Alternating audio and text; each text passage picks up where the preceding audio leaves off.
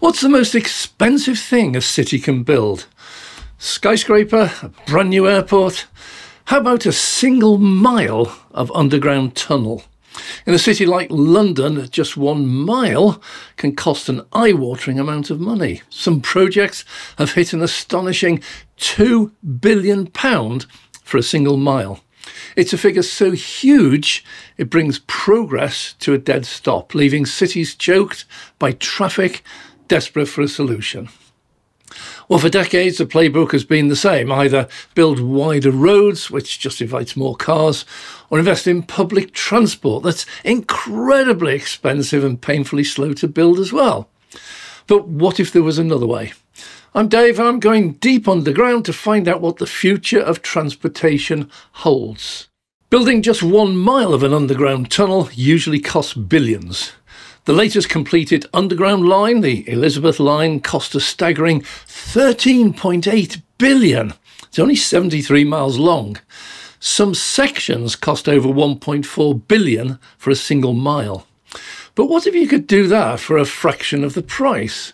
What if the target price was, in fact, absolutely free, gratis, nothing, zip? Now, this isn't some far-off futuristic dream. A company is trying to make it happen right now. And it's all thanks to a machine named Proofrock.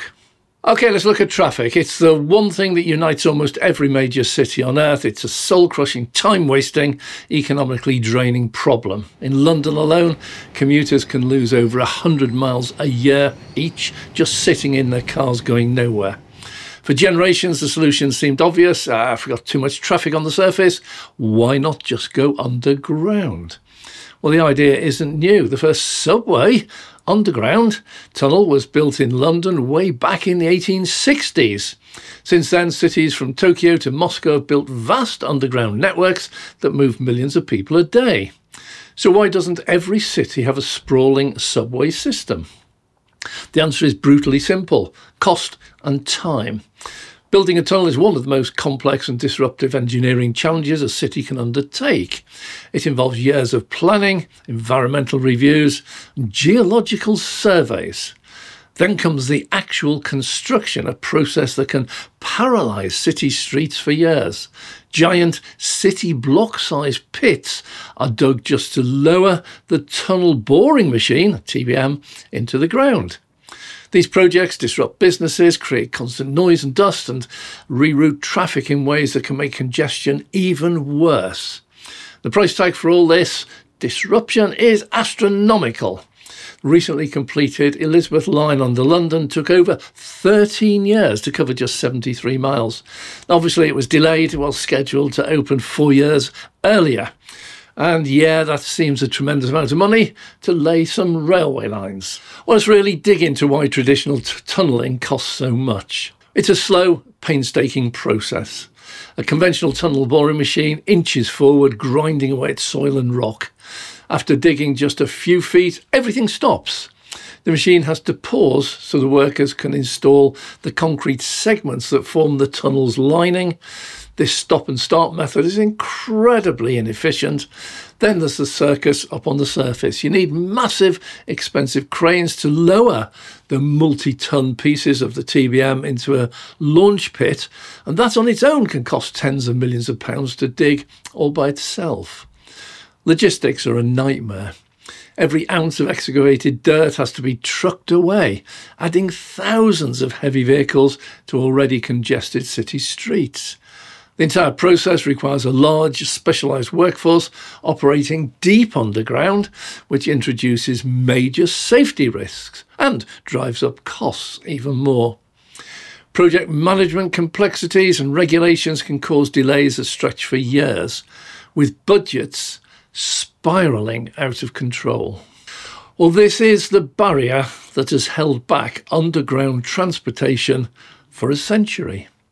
The process is just too slow, far too expensive, and way too disruptive. For a real revolution in urban mobility, you wouldn't just need a better TBM, you'd have to reinvent the entire process of tunnelling from the ground up. That is exactly what the Boring Company set out to do. Enter Elon Musk and the Boring Company, an enterprise founded on a simple, almost absurdly logical premise. To solve traffic, you have to go 3D. Since we can't build flying cars at a scale just yet, don't write that idea off anytime soon. The only other direction to go is downwards. The company's vision wasn't just to build tunnels, but to build a fundamentally different kind of transportation network. Instead of massive subway tunnels capable of running massive trains carrying massive numbers of people, the Boring Company builds smaller 14-foot diameter tunnels. This seemingly small change has an absolutely huge impact. In terms of tunnelling, a smaller tunnel exponentially reduces the amount of dirt that needs to be excavated, which in turn dramatically lowers construction costs and timelines. Nor are these tunnels for trains. They're designed for autonomous vehicles, electric vehicles. Imagine a network of underground highways where modified Tesla EVs shuttle passengers directly to their destination with no stops in between. Now, before you laugh, this isn't just a concept. It's actually working already. It's in Las Vegas. The Las Vegas Convention Center loop is a 2.2-mile people mover system. Turns a 45-minute walk across the sprawling campus into a 2-minute ride. Built in about a year for an absolutely incredible 35 million, that's million with an M, it proved the core concept was viable. Now the vision is to extend that into that Vegas loop, and it's got a planned 68-mile network with over 100 approved stations connecting the entire resort corridor, including the airport, downtown, conference centres, hotels, etc. To date, only a small portion of this larger network is complete, but the existing operational tunnels have already transported over 3 million passengers, according to the company reports. So what's the secret that makes this all possible? How does it actually work? And the answer isn't just the small size, isn't just the vision. It's the machine, first of all, that brings that vision to life. So what makes this technology so different? And the answer is Proofrock. Proofrock isn't just another tunnel boring machine, TBM. It's a radical rethinking of what a TBM can be. It's the key to the company's ambitious goal of bringing the cost of tunnelling down from billions to under $10 million per mile. That's crazy. The first game-changing innovation is something the Boring Company calls porpoising. Traditional TBMs need a massive, expensive pit to begin their journey. You dig this massive pit, you lower the machine down into it, and it heads off parallel. It's always been done that way. Proofrock, however, can arrive on a truck, tilt downwards, and launch directly from the surface. The company said it could be ready to mine as little as 24 hours from arrival. In traditional boring tunnel terms, the lorries needed to dig the massive pit would not even have arrived. So Proofrock operates like a mechanical worm, burrowing into the earth without the need for cranes or costly launch pits. It drills at an angle until it reaches the correct depth. It levels off and goes ahead until finally it angles upwards and surfaces. No lorries or pits needed. It can be quickly loaded back onto the trailer for driving to the next location. And this single innovation aims to eliminate a massive chunk of the time and cost of a traditional tunnelling project. Second, Proofrock is designed for continuous mining, where traditional machines have to stop every 5 feet to install the support rings.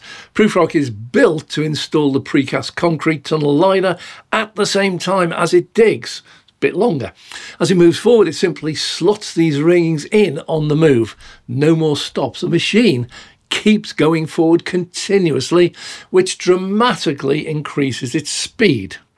Well, the stated goal for Proofrock is to tunnel faster than 1 mile a week, 6 times faster than the company's previous machines. Though this speed has not yet been demonstrated on a consistent basis. Well, the third pillar is vertical integration. The Boring Company designs and builds its own TBMs. What a surprise. Its own tunnel liners and the loop transportation system itself. Everything is done in-house. And have a guess what has happened to the traditional TBM big, heavy diesel engines. Yeah, it's all gone electric. Much, much more efficient. And this gives them complete control over the entire process, allowing for rapid iteration and cost reductions. Then there's the waste. Now that traditionally requires hundreds of lorries to ferry it all away. Proofrock actually uses an awful lot of what they drill out and recycles it. Much of it is simply crushed, mixed with cement, used as ballast to make the concrete for the tunnel lining rings. It's brilliant. The remainder is shipped out and used elsewhere as ballast for building projects. Little of it is wasted. Well, finally, we got the safety and efficiency. Proofrock is designed for what the company calls zero people in tunnel, ZPIT, operation. Completely remote control from a central control centre, which is safer, faster and cheaper than having any crew underground. Now, all of these breakthroughs, the porpoising launch, the continuous mining, vertical integration, remote operation, they all work together to chase that once unthinkable price point. A high-speed tunnel for a fraction of the traditional cost. Now, more on that price very soon. Well, this isn't just about Vegas. The potential of technology has put cities around the world on notice, and a new conversation about urban transport is already underway. In Nashville, Tennessee, plans are moving forward for the Music City Loop, a proposed 10-mile privately funded tunnel connecting the airport to downtown.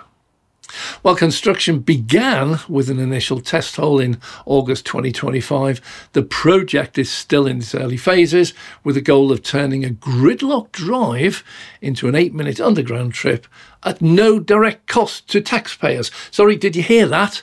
At no direct cost to the taxpayers. A lot more on that shortly. The concept is going global. In early 2025, the Boring Company announced a partnership with Dubai, the Road and Transport Authority, to explore building the Dubai Loop. The proposed initial phase is a 17-kilometre system. Why can't they just pick miles or kilometres? With 11 stations, with projections of carrying over 20,000 passengers per hour under the city's most congested areas. The ultimate vision is for a network that could handle over 100,000 passengers per hour, with vehicles travelling underground at nearly 100 miles an hour. Other cities from Miami to Houston have been in discussion for their own tunnel systems, not just for transit, but for other uses like sewage and stormwater management. The ability to quickly and cheaply build tunnels could open up a whole new toolkit for urban planners to solve some of the most persistent problems of the 21st century. By moving traffic underground into a scalable network, cities could reclaim surface streets for parks, pedestrian walkways, bike lanes, all while reducing emissions with an all-electric drilling machine and an all-electric transit system on completion.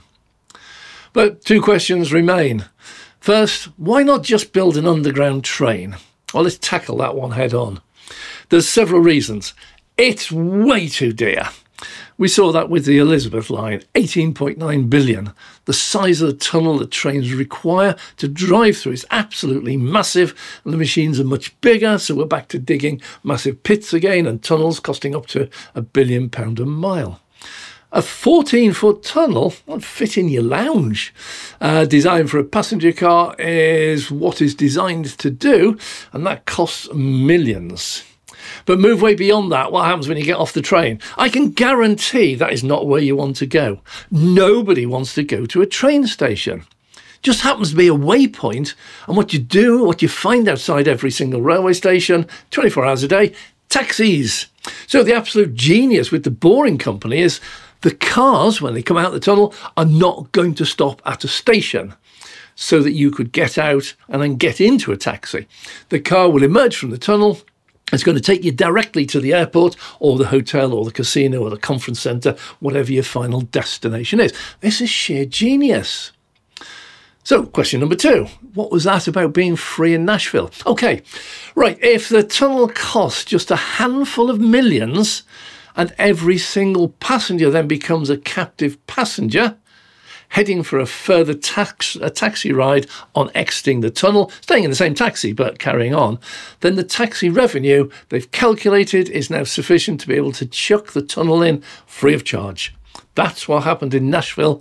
Tesla's just announced it's going to offer exactly that anywhere, initially in the US. Tesla will build the tunnel at no cost to the town, city or location, as long as Tesla can operate the cybercabs, the taxis. That's a real vision for the future. And before the critics start shouting about full self-driving is 10 years away, the CEO of the Las Vegas Convention and Visitors Authority would differ with you. He says just a matter of time, and there have been no scrapes to date. Full self-drive is drawing closer. Well, the vision is clear, a future where you can summon an autonomous vehicle that takes you underground, bypassing all the surface traffic, gets you across the city in minutes and pops up at your hotel or your airport. It's a future free from congestion with cleaner air, more livable urban space. This isn't science fiction anymore. With Prufrock and the technology developed by the Boring Company, future is being built right now, one tunnel at a time. So what do you think? Is this the future of travel? Could a loop system solve the traffic problems in your city? Let us know your thoughts in the comments below.